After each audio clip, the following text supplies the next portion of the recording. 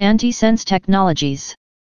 Antisense technologies are a suite of techniques that, together, form a very powerful weapon for studying gene function, functional genomics, and for discovering new and more specific treatments of diseases in humans, animals, and plants. Antisense therapeutics. A conventional definition of antisense refers to the laboratory manipulation and/or modification of DNA or RNA, so that its components, nucleotides, form a complementary copy of normal, or sense, messenger RNA, mRNA. The binding, or hybridization, of antisense nucleic acid sequences to a specific mRNA target will, through a number of different mechanisms, interrupt normal cellular processing of the genetic message of a gene. This interruption, sometimes referred to as knockdown or knockout depending upon whether or not the message is either partially or completely eliminated, allows researchers to determine the function of that gene. Antisense oligonucleotides. Oligonucleotide-based antisense techniques represent the most common and, to date, the most successful approach to achieving suppression or elimination of a genetic message. The antisense effect of a synthetic oligonucleotide sequence was first demonstrated in the late 1970s by Zamechnik and Stevenson. Using nucleotide sequences from the 5 and 3 ends of the 35's RNA of Rous sarcoma virus, RSV, Zamechnik and Stevenson identified a repeated sequence of 21 nucleotides, NT, that appeared to be crucial to viral integration. They synthesized a 13-mer oligonucleotide complement to a portion of this viral sequence. When this synthetic oligonucleotide sequence was introduced into cultured fibroblast cells infected with RSV, viral production was significantly inhibited. They correctly concluded that the oligonucleotide was inhibiting viral integration by hybridizing to the crucial sequences and blocking them. The term they introduced to describe such oligonucleotides was hybridon. At the same time as this work was being done, other groups, notably Tennant et al. And Miller et al., were reporting similar effects for synthetic oligonucleotides in other systems. These results stimulated a rash of studies focusing on the ability of synthetic oligonucleotides to interfere with genetic processes. Many of these studies failed to achieve the desired effect, and it quickly became clear that there were a number of issues that needed to be addressed if synthetic oligonucleotides were to become generally useful reagents for these studies. The most immediately important of these issues was what can be called persistence. Synthetic oligonucleotides are foreign to the cells into which they are introduced, and they immediately become prey for endogenous nucleases.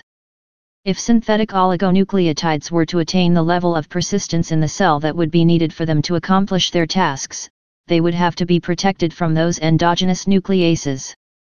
Following Kuruk, there are 3 possible sites on a nucleotide where protective modifications could be introduced. Figure 1. In both DNA and RNA nucleotides, the base can be altered or changes can be effected. Figure 1. Possible sites for chemical modification of DNA or RNA nucleotides that will confer protection against the action of endogenous nucleases. Note that the 2O site is only available in RNA. In the phosphate backbone. In RNA nucleotides, the 2-hydroxyl group, missing in DNA nucleotides, can also be modified. The trick involved in protective modifications of nucleotides is to introduce an alteration that is protective against nuclease degradation that does not. At the same time, eliminate the desired effect of the oligonucleotide sequence by blocking complementary hybridization or harming the cell. In the late 1960s, Eckstein and colleagues successfully introduced what has been termed by a number of authors the first-generation antisense-motivated nucleotide modification. They replaced one of the non-bridging oxygen atoms in the phosphate backbone with a sulfur atom, figure 2a. Called a phosphorothioate, this modification did achieve the goal of nuclease resistance as measured by an increased half-life for a phosphorothioate oligonucleotide of up to 10 hours in human serum compared to about 1 hour for an unmodified oligonucleotide having the same sequence. Moreover, Matsukura and colleagues demonstrated that phosphorothioate oligonucleotides were effective hybridins against HIV replication in cultured cells. 7. On the other hand, phosphorothioate oligonucleotides displayed slightly reduced hybridization kinetics and, much more importantly, a tendency toward unspecific binding with certain proteins that resulted in cytotoxicity at high concentrations. Thus, the additional consideration of dose response was added to the mix of issues for antisense agents, and the search for other, useful modifications continued. The so-called second-generation class of modifications directly addressed the nonspecific and cytotoxic issues raised by phosphorothioates by introducing RNA oligonucleotides with alkyl modifications at the 2 position of the ribose sugar, figure 2b. The 2 most important of these modifications are 2-O-methyl and 2-O-methoxyethyl RNAs. Antisense oligonucleotides composed of or containing these modifications display nuclease resistance in concert with lower toxicity and slightly increased hybridization affinities.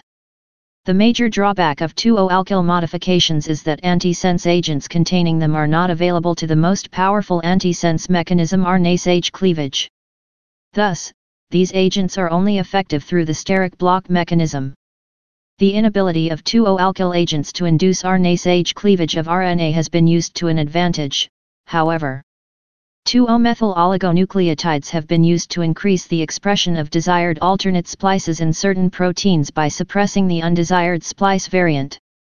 This has been shown in vitro to promote expression of wild-type beta-globin over the mutant beta-globin variant in beta thalassemia. Since RNase H cleavage is the most desirable mechanism for antisense effect, and since 2-O-alkyl modifications are desirable for nuclease resistance, a hybrid oligonucleotide construct incorporating both characteristics has appeared in the form of the gapmer antisense oligonucleotide. A gapmer contains a central block of deoxynucleotides sufficient to induce RNase H cleavage, flanked by blocks of 2-O-methyl modified ribonucleotides that protect the internal block from nuclease degradation. These chimeric oligonucleotides have also been promoted as an answer to yet another antisense issue. The phenomenon of irrelevant cleavage occurs because short stretches of nucleotides can bind promiscuously in most genomes. For example, as pointed out by Kuruk, 4, a 15-mer can be viewed as a series of 8 overlapping 8 mers. In a genome the size of the human genome, 3 multiplied by 9 force 10. If we assume that each of the 4 bases occurs at random, any sequence of 8 nucleotides can potentially bind 49,500 times, 8 force 0.25, by chance alone. While the universe of potential random targets is significantly lower in an mRNA population, the potential for promiscuous binding and subsequent RNase H cleavage is still quite high. This theoretical potential became real in the case of a 20-mer phosphorothioate oligonucleotide targeted to the 3' untranslated region, UTR, of the protein kinase C-alpha gene, PKC-alpha. Due to a strong similarity, this agent also knocked down the protein kinase C-zeta, PKC-zeta, gene due to the presence of an 1,1bp sequence homology between the 2 genes that matched part of the 20-mer. Shorter targeted central sequences bounded by modified RNA nucleotides that are unable to induce RNase H cleavage solve this problem to a large extent. While unmodified oligodeoxynucleotides will routinely form desired DNA-DNA and DNA-RNA duplexes, synthesis of various modifications that confer enhanced high-affinity recognition of DNA and RNA targets has been an ongoing endeavor. A variety of nucleic acid analogues have been developed that display increased thermal stabilities when hybridized with complementary DNAs or RNAs as compared to unmodified DNA-DNA and DNA-RNA duplexes. These are the third-generation antisense oligonucleotide modifications. Among these analogues are peptide nucleic acids, PNAs, 2-fluoro-N3P5 phosphoramidites, 1,5-anhydrohexyl nucleic acids, HNAs, and locked nucleic acids. These structures are shown in Figure 2c. A more thorough discussion of third-generation modifications can be found in Herduign and in Kuruk. The primary antisense issue with many third-generation modifications is the desired mix of increased thermal stability in hybridization and enhanced target recognition. One of the earliest constructs to address these was the peptide nucleic acid, PNA. First introduced by Nielsen et al. PNAs are dramatic alterations in which the sugar-phosphate backbone is replaced completely by polyamide linkages.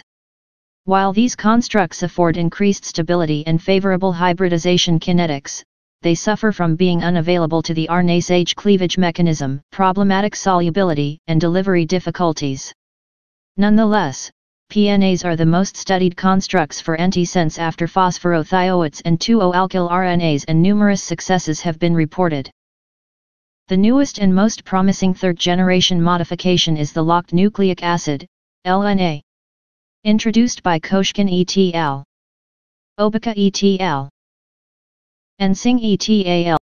An LNA is composed of nucleotides that are locked into a single conformation via a 2O,4C methylene linkage in 1,2:5,6-DO isopropylene alpha-D-allofuranose.